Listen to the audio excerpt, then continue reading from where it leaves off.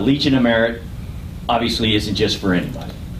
This is an award that goes way back in history, but it's presented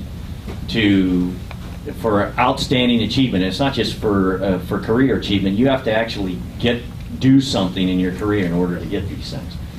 And Chief Downing meets that bill. She has done something, and most importantly, she did it for the airmen of the state of California. A lot of the programs that we have in place that have to do with promotions and promoting leadership development in the state of California are a direct result of her efforts in the state and a direct result of her efforts at the EFAC. Chief Master Sergeant Cindy L. Downing distinguished herself by exceptionally meritorious conduct in the performance of outstanding service to the United States as State Command Chief, Headquarters, California Air National Guard, from 24 January 2013 to 30 September 2016. Working synergistically with fellow council members, she addressed significant issues pertaining to the overall welfare, administration, and professional development of the Air National Guard's 91,000 airmen.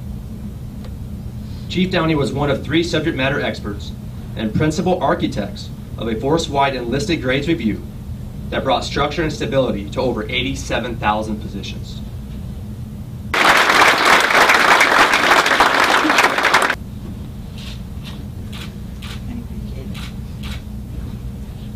Obviously isn't just for anybody. This is a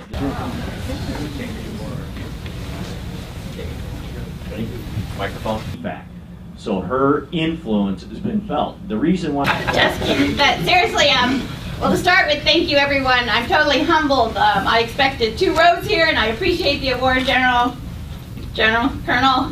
Chief, thank you for coming down. I sure appreciate each and every one of you, but most of all, I'm humbled by the airmen. You're what we're about. You're who, in my opinion, runs this Air Force, runs this Air National Guard, runs this 144th. State of California, I couldn't be prouder to be part of that.